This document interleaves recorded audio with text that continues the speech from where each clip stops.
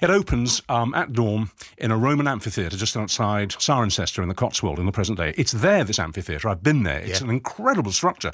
I'm amazed it's not more famous, like Stonehenge or the Baths in Bath. But anyway, it's there. It could seat 8,000 people in the 1st century AD. It's an incredible monument. The police arrive because they've been called by local people who've heard some odd noises in the night, screams and yelps.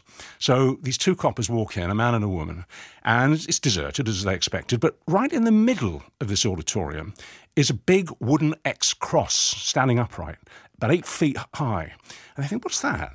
And they walk towards it, and they realise as they get closer and the light's getting stronger as the sun comes up, that there's something on the other side of it. They're approaching it from behind.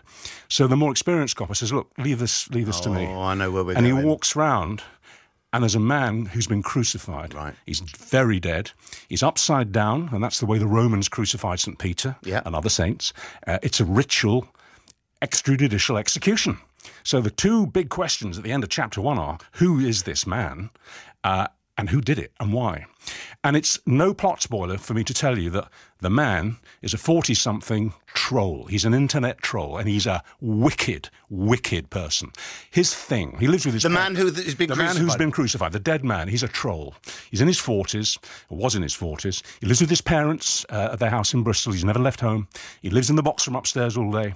And his thing is to go on the internet and gate crash into teenage girls' chat rooms under the guise of being a teenage girl. He calls himself Rosie, says he's 15, and he is brilliant at it. He's brilliant at impersonating online, teenage speak, girls speak, all the rest of it.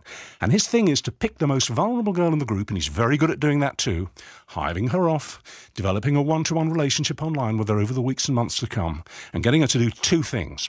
Self-harm, gets his kicks from that, but his big kick is if he can get her to kill herself.